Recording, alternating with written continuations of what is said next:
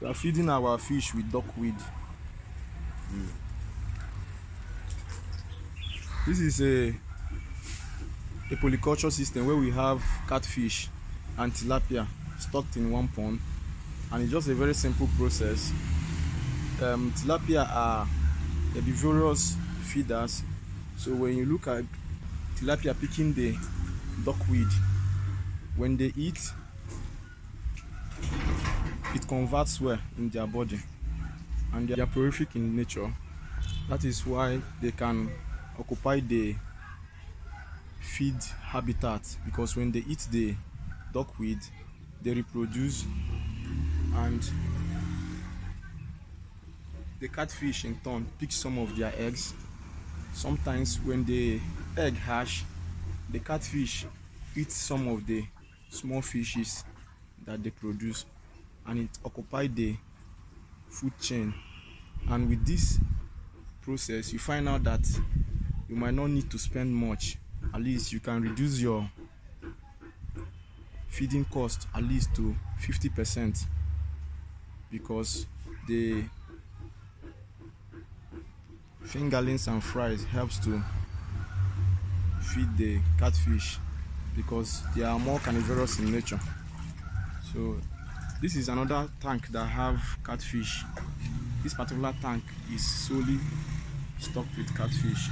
So you find out that they eat the duckweed also.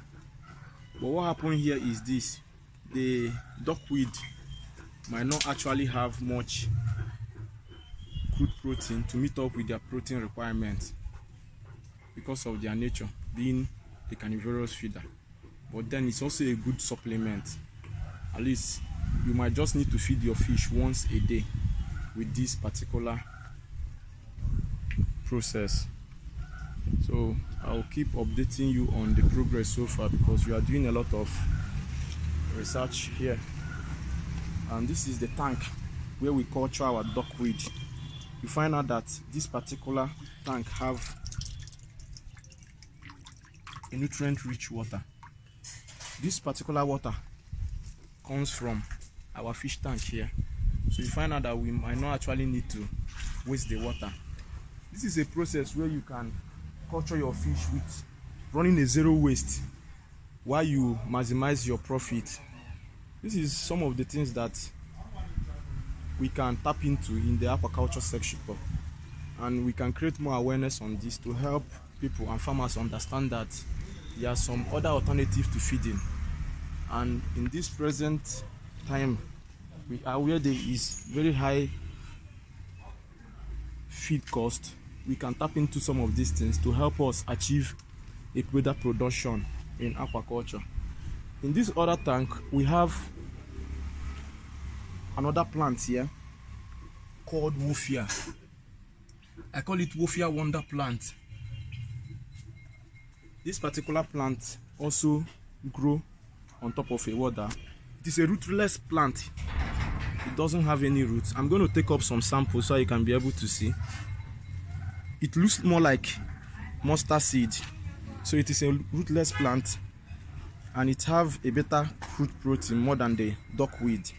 This Wolffia have a protein content of 42%, while the duckweed have a protein content of around 30%. So we are still trying to give room for reproduction.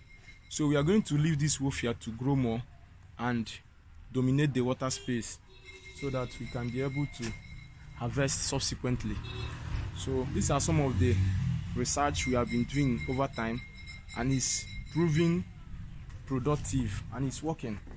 So this is a polyculture system where we have catfish and tilapia, and this other tank is a tank that we have just catfish stocked in it. So you can see the duckweed on top of the pond. Actually, the fish have been fed this morning. That is why there is no rush on the duckweed. But without being fed, they feed on it very well, more especially the tilapia. When you pay a closer look at it, you can see some of them coming to pick the duckweed. So thank you. We'll keep you updated.